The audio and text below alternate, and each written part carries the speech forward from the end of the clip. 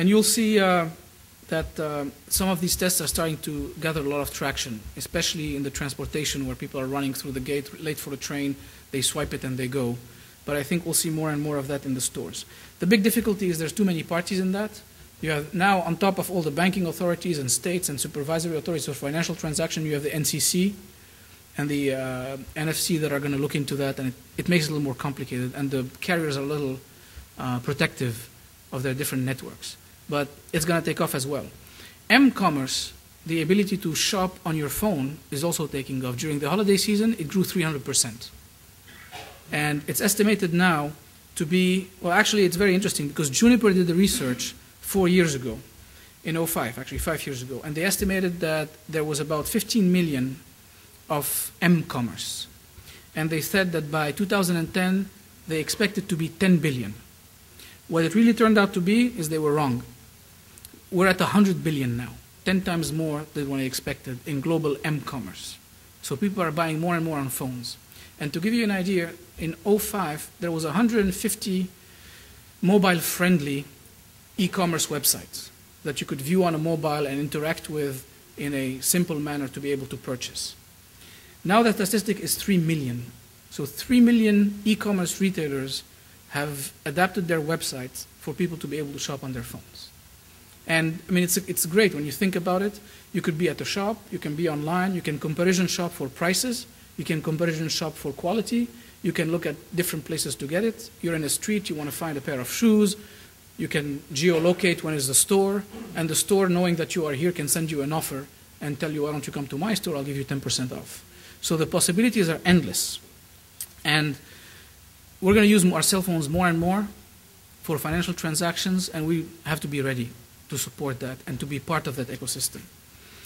And what I mentioned about coupons and so on brings me to my last point, which was the social commerce. That's kind of a new term, but it's based on a simple research. People are 3 times more likely to buy something that is recommended by a friend than they are to buy something they saw in an advertisement, even something that they saw in a review, because they trust a friend much more than they would trust some anonymous source of information. And it started, I mean, a lot of you have learned about Groupon, companies being valued in the billions. Everybody's trying to buy it. They're trying to combine the ability for you to be able to comparison shop, to get a recommendation from a friend, to be able to send competitive offers, and to find a product in many, many stores and decide where you want to buy it.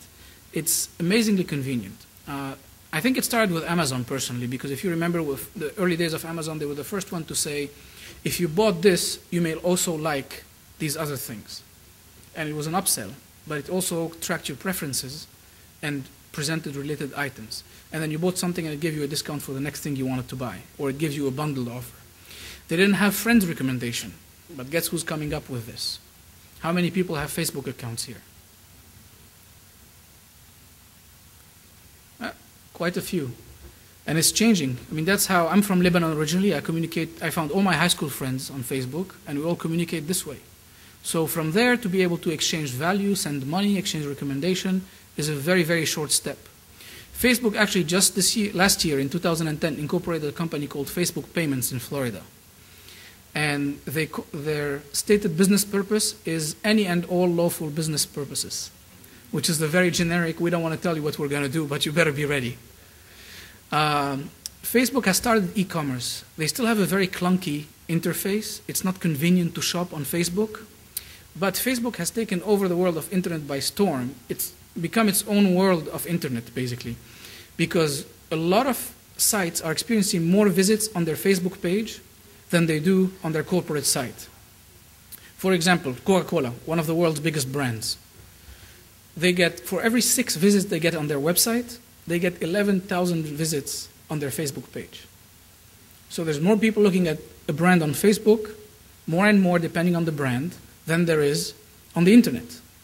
And from there, they can drive financial transaction, they can drive product recommendation. And the reason it's working, it's cheap and it's easy. They can post something on your wall, they can put banners on your Facebook page. Every time your friend mentions, I was outside having a Coca-Cola, they can pop an advertisement with a link to their Facebook page onto your wall and the walls of all your friends and drive traffic. So it's a very trusted and very simple and very economical way to get customers. And they're working really hard on creating a good e-commerce interface so that people start buying stuff off of Facebook. They're also working on their payments thing, and we know we've all heard about Facebook credits. So now you go online, you buy a bunch of Facebook credits, and you can spend it. Mostly today used for games, but there's nothing stopping them from allowing me to send you 100 Facebook credits, which becomes a money transfer, or spending 100 Facebook credits on a shop and buying items. So look for that to come very quickly. And they can do great things. They can, on top of the referrals, they can do coupons. They can do things like, well, you're looking at the Nike like page. They can pop up a banner that will say, why don't you buy Adidas, and we'll give you 20% less.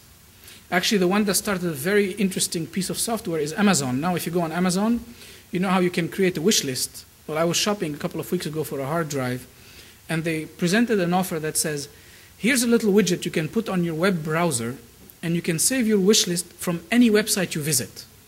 I'm like, oh, that's convenient, because I shopped on Amazon, and I shopped on eBay, and a couple of other sites. Now I can save them all to the Amazon wish list. Well, that's great for me, but it's even greater for them, because now they know what I'm looking at which e-commerce site I'm looking at it, what is the price, what are the shipping conditions, because they can load everything from that website. And all they have to do is say, okay, well, you looked at 3 different pairs of sneakers. Why don't we present you an offer from Amazon that says, buy that same pair of sneakers you were looking at for 10% less.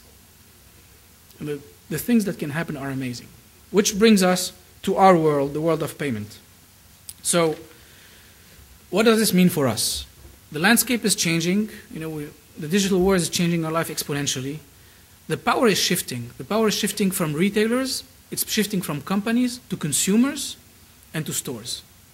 The internet today is starting revolutions because people can get educated and communicate very well. You've seen it in North Africa and the Middle East. So it's going to revolutionize the world of payment as well. It's going to empower consumers. Consumers are going to have more choices to decide, and they're going to have more choices to pay. And that's where we come in. You can see there's e-commerce is a threat in general. P2P payments can follow very quickly, and that's a lot of the core of our business. But there's a role for us to play. If you look at the strategic advantages that MSBs have, we have a very strong retail network. We have a very strong brand loyalty from our customers, customers that not a lot of companies can talk to. Every time a US company wants to talk to the Hispanic consumer, they go to Univision. Univision doesn't mean financial transactions to the immigrants in the US. Money transfer companies do. There's a much higher level of trust. There's a much higher level of linkage in their mind between doing a financial transaction and a MSB or money transfer brand. There's loyalty. A lot of people have been using these brands for years and years on time. The stores are conveniently located. There's also a lot of expertise, obviously, in anti-money laundering and Bank Secrecy Act and compliance procedures, which is core to what the MSP business is about. And there's a global settlement compliance platform. So it's not only the compliance aspect, but we're connected to each other, and we have a way of sending financial transactions back and forth. So from there, everything is possible. I think every company should be looking at loading cash. Today, if take the Western Union prepaid card, for example, they pay $4.95 for every load. Well, that's as good as any money transfer that I know when you look at the net revenue. We make, $2 on El Salvador and maybe $4 on Mexico on a good day, net basis, net revenue. So $4.95 doesn't look too bad as a transaction. But I think the challenge for us will be to figure out, not to be only a transactional point, but to have a stake in the lifetime value of the customer. Because the customer is going to load $300, $400. What you want, though, is to get the interchange, where he's going to spend those $300, $400, to be able to take a part of whatever fees the prepaid card company will impose on them. Those are getting, by the way, regulated a lot. But that's a big opportunity to me, and I think we need to all think of how we can leverage this. How we can load money into mobile phones, how we can load money into e-wallets. So this whole growth in e-commerce can be part of something that we experience as a group. There's today a company, for example, I'll mention Ucash, where you can go in about, I think they're at 55 countries now, 270,000 points. And actually Maggie Express was a money transfer payer in Argentina and some of the countries. Is also part of the network, where you can go and buy a voucher. You put $100, they give you a number, you go on the internet, put the number, and now it's like having a card, and now you can shop. So that's something we should be aggressively looking at, because broadband is everywhere, and we are everywhere. And that's the way to promote it. We have to think if our compliance and global settlement capabilities can play.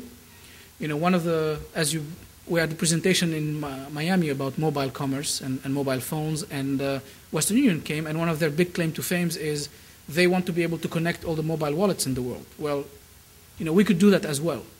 But one of the things I would advise you to consider, and a conference like this is a great place to talk about, is whether we can create a standard messaging between all the money transfer companies to be able to exchange value. Because today we are like the mobile wallets, we are fragmented. You know, Sigue cannot send to Vigo, Vigo cannot send to Bari, it's all walled in. If we could do like SWIFT, if we could create a standard messaging that we could exchange between all the platforms, now all of a sudden an association of money transmitters could go to Walmart, could go to AT&T and say, look, I have under my fingers 70,000 points where the immigrants can load money. Let's talk. We could go to Amazon and make a deal. And you know how much these guys charge? UCash charges 14% for the ability to load cash. Talk about profitability. I mean, we live in an environment where we're challenged profitability-wise, and you can make 14, 15% on a load when it comes to e-commerce. You could make $5 almost on a load when it comes to prepaid. And mobile phones will follow very quickly. Shopping on mobile phones for games for kids, when they do the shopping, Boku and Zong charge 30% to the e-commerce site. So there's a lot of money to be made. So in conclusion, I could tell you a lot more about what's happening, and I'll be happy to talk to you after the conference, but we're running out of time. There's a big threat to our business on the e-commerce side, on the P2P side, but everywhere there's threat, there's an opportunity. So I think we have a great future in front of us. We can leverage what we have to take advantage of it. So thank you very much, and have a great conference.